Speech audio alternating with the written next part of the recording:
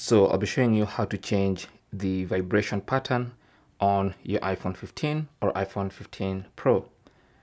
Now let's say you don't like the way your iPhone vibrates, then you can actually change the vibration pattern. So go to settings and then go to sounds and haptics, tap on that, and then go to ringtone, tap on that. Now every ringtone is accompanied by a vibration pattern. Okay, so we have this ringtone selected, but then at the top you should see haptics, tap on that, and then it's set to the default haptic vibration for that specific ringtone, but you can change the vibration. You have all these patterns you can choose from.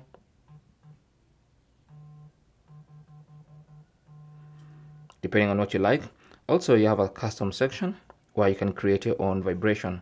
These are two that I created previously, but if you want to create your own vibration pattern, you can tap on that and then just tap on the screen depending on how you want your vibration.